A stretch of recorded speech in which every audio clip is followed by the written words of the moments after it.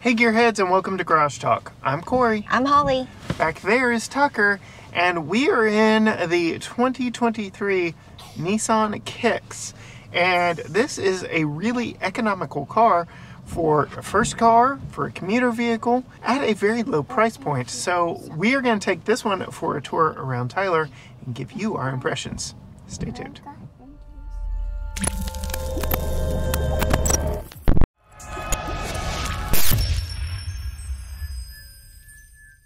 All right, Holly, here we are, Nissan Kicks. We've got, first thing I want to call attention to is the surround view monitor.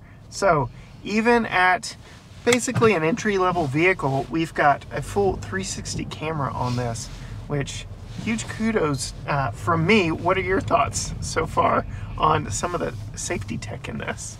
I really like that video, the surround view monitor. Surround view monitor, even though I still use my head. Yes, you do. I still roll down the window and stick my head out, but I also use the camera too.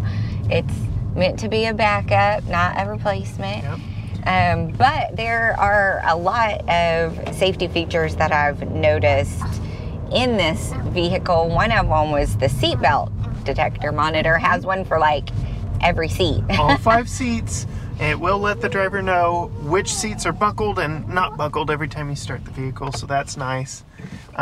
Rear radar backup alert. We've got the trajectory on the rear view camera when you are backing up. At slow speeds, you can hit this camera button right here and see all the way around you. So a lot of good visibility options. And then something that really came in handy for me, I took this down to Houston in a storm. There were tornadoes hitting the ground.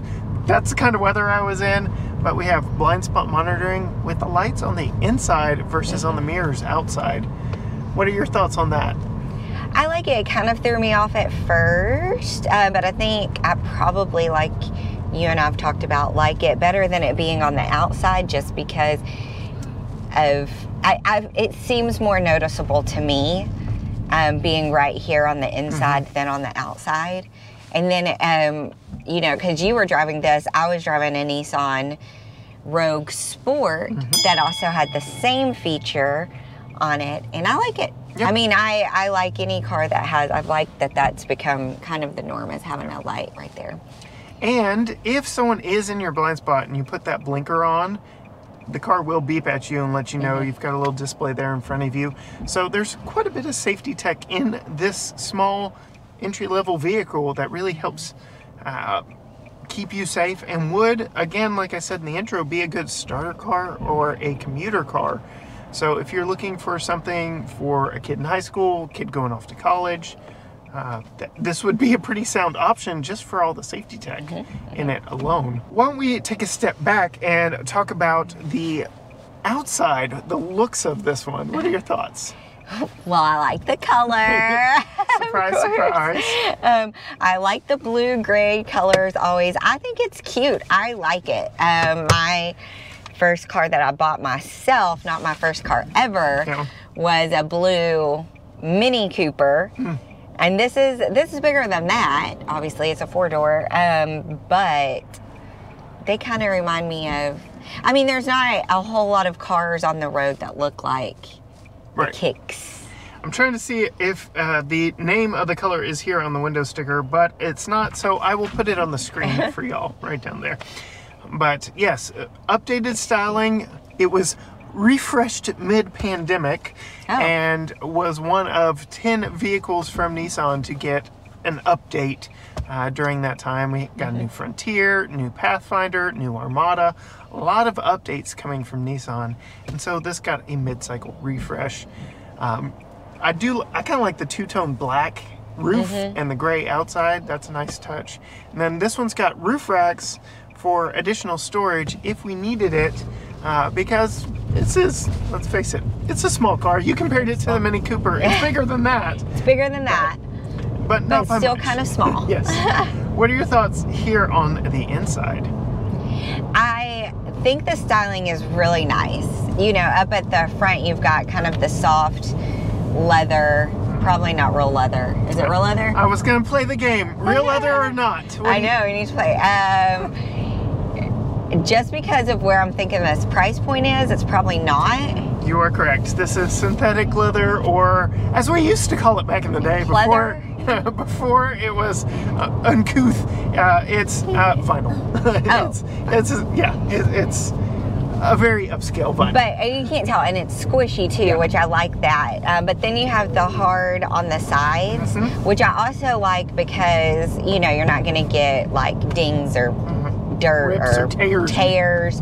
I like that. So I like the size of the steering wheel. I always like that. And then all of the features. It is a flat bottom, which I like. I like that. That's, speaking of, I'm going to lower it a little bit. The leather in this vehicle is around the steering wheel, so you do have some leather in this vehicle. It's nice. And then it's got a different color stitching, which is nice too. Which is also here on the seats and on the dash. What do you think of these two-tone, almost three-tone if you count the orange stitching? Yeah, I like the different colors. Anytime you can do just a little bit like that, like make two different toned seat, I think it just takes it up a notch, like sets it apart, makes it different. So you mentioned the steering wheel. I can see on the screen behind the steering wheel 32 degrees outside. It actually got cold here in January in East Texas. What are your thoughts holding that steering wheel? It's nice and warm because even though this is an economical car, it has seat warmers and steering wheel warmers. So both front seats have 2-mode heated seats, just the seat bottom, and then a steering wheel warmer, which the button for that is by your left knee. This one even has ambient footwell lighting that you can change the color of. I bring that up because down way below, by your ankle almost, is the button to turn that on and off and to change the colors. You can cycle through a few. It's on the dimmer side. You would definitely want to do that while you were stopped. Right. So as we set off in this, you're driving. I've driven it almost all of those nearly 500 miles on the odometer since we've gotten it. But what are your thoughts actually getting behind the wheel of this one? It's easy to drive. It's lower to the road, and we've been driving in some questionable weather. I haven't ever not felt safe driving it. And even so, sometimes since I compared it to the Mini Cooper, sometimes in the Mini Cooper driving around all of the big trucks in Texas, I would feel unsafe, but this doesn't feel that small where I feel like I'm going to get run over on the road, or like a big gust of wind is going to push me off the road. It feels sturdy, it feels solid driving around town. I will say, from my trek down to Houston and back, in perhaps the worst weather I've ever tested a vehicle in, the exterior color of this just blended in. It was like a gray out, and even still, like, I felt pretty confident driving this around. It held its own. It was fairly good driving it through town. It is only front wheel drive, it's not all wheel drive, and I never felt scared or nervous behind the wheel of this. So yeah, to your point, it holds its own on the road. And then we've got all that safety tech we mentioned earlier. So in this, underneath the hood, we have got a 1.6 liter naturally aspirated 4-cylinder and a continuously variable transmission. What are your thoughts? You mentioned you were driving a Rogue Sport. You drove that while I was driving down to Houston. Very similar driving dynamics, but in this one, with that CVT, what are your thoughts? Doesn't actually shift like you're used to, right? Yeah, I think I probably noticed it without being able to put words to it, what it actually was. But to me, it feels like driving a little bit more like maybe an EV, where you're not having to, where you're not feeling the shifting, in fact, I had checked, like, is this a hybrid, or because it did feel a little bit different accelerating and stuff, but I liked it. I like that. I know you have mixed opinions. Yeah. You've never really wanted for power or anything like that, right? No. It's just been a good car to drive around town. Right. All right, speaking of driving around town, we are turning on the historic brick streets of downtown Tyler, Texas, where Tucker can do... I think that was a little dramatic. Our son? No. Tucker will do his wobbly head test. Tucker, what do you think? It's wobbly. It's wobbly? It's wobbly. It is a smaller vehicle, so dips and potholes do impact it just a little bit more. But I can tell you from driving it around that I'm surprised how well this thing is buttoned together. It doesn't creak, it doesn't rattle, it's fairly quiet. The only noise I experienced was his car seat when he wasn't riding in it. So it's solidly built, very quiet, very sturdy. What are your thoughts? Yeah, I like it. I concur. It is sturdily built. Like you said, anything that gets you closer to the road, you're going to feel it a little bit more, but I wouldn't say that it's a rough ride. Yep. And then talking about technology in this one, we already talked about the screen for the cameras, but we've got Apple CarPlay and Android Auto wired. So we're plugged up through USB-C, but you can see it does everything we need there. So it's got a Bose personal sound system in it. You've got some speakers here in your headrest. Oh, fancy. You haven't really gotten to test it out. I tried it out just a little while I was driving down to Houston. A little disappointing. Didn't wow you? Didn't wow. It's good.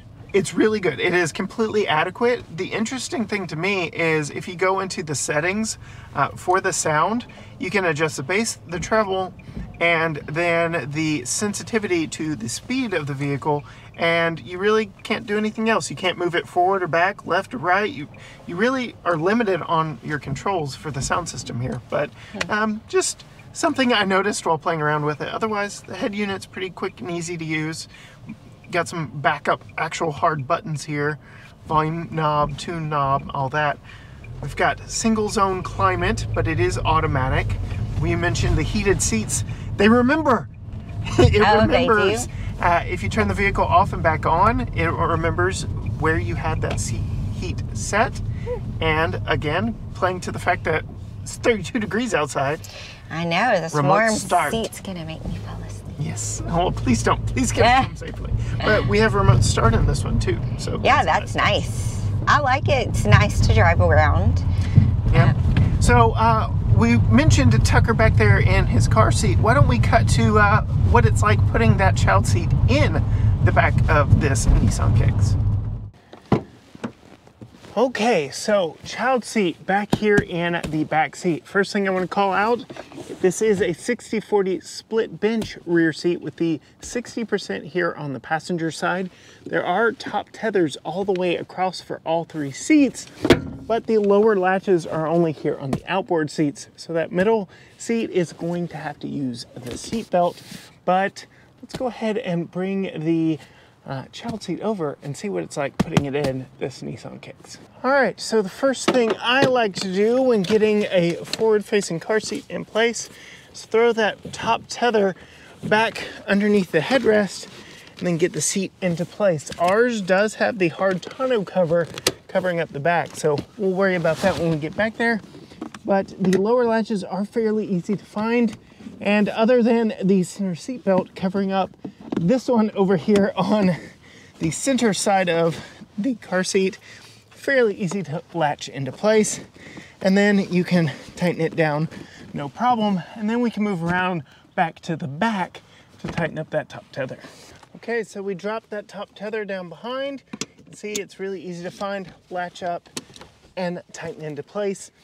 First time I had to put this car seat in, it was pouring down rain, so I actually did it from the passenger seat completely, everything from the top tether to the lower latches, so it can be done. Scores pretty high on my ease of child seat installation. And we didn't even mention, so it is a little tight for the three of us. I've got my knees kind of in the dash here, whereas Tucker, how's your leg room back there, Tucker? Great. Yeah, I would say the biggest penalty for him is his child seat. Because if he were just in a booster, he would actually be sitting further back. Yeah. And I could scoot a little bit further back. So as far as getting people all the way around in this, that child seat is more of a hindrance than it is a help in this situation. But yeah, I mean, the three of us are in here fine. Mm-hmm. I would say I probably have more room behind you at 5 foot. Probably. Than I have here in front of Tucker in his child seat. All right, Holly, so we've talked tech, we've talked safety, we've talked power, we've talked visibility. What are your thoughts seeing out of this? I haven't had any problems. It's got nice big windows. It does have nice big windows. I noticed, again, going back to my trip down to Houston and back, I could see out very nicely, and then again, the car's kind of looking out for you with some of the blind spots. Yeah. But brings us to window sticker time. Okay. Before we get into the price, I do want to mention EPA rated 31 city, 36 highway, 33 combined. As we sit, it's got 493.9 miles that I have put on it, mostly highway miles to Houston and back, averaging 31.4 mpg. So, really hanging out by that city number, even though we did a lot of highway driving. I did a lot of highway driving. So yeah, but some of those speed limits are 75 miles per hour. That's true. That's true. And you still got 69 miles to go. Yep.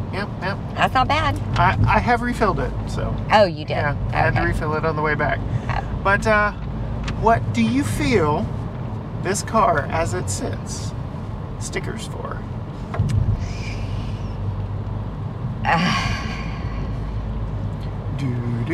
I want to say 23. 23. So the starting price of this before any options is $22,850. So you are pretty spot on. This does have the Premium Plus package, which adds the Permatex is what they call these, or Primatex appointed seats.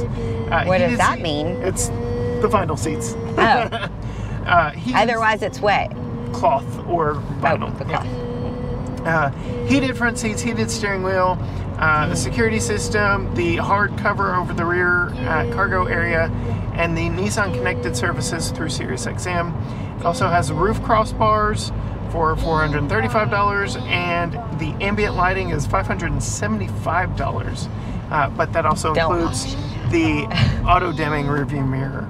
So, and two-tone paint is $650. The which one? The two-tone paint.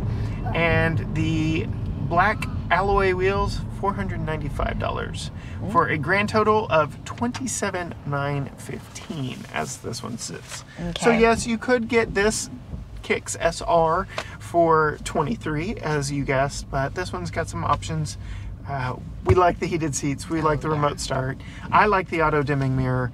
I like the infotainment system. So a pretty good car for, as we've mentioned, a starter vehicle, or if you just need something economical for a commute, this would be it. I mean, if you're just sitting in traffic, commuting to and from work in a big city, this holds its own on the road. It does a good job and gets positive 30 mpg depending on how you drive. Yes. So, would you buy it?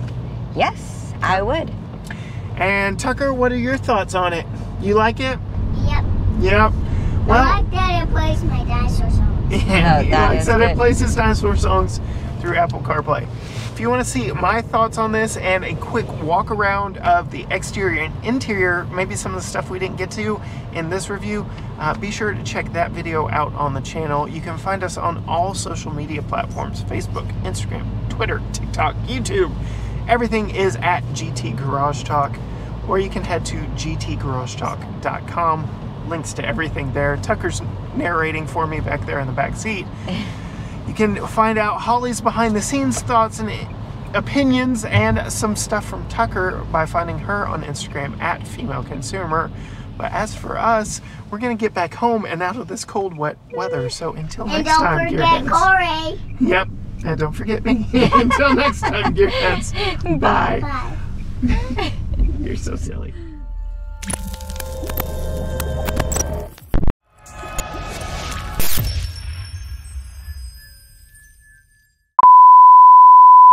glue glue. I glued your arm. Oh no, I'm gonna be stuck. I'm gonna bring my plants in. I put them out to get water. Now they're gonna die. I didn't bring them back in. That's going in the blooper reel. I thought you turned it off. Nope. Can't reach them.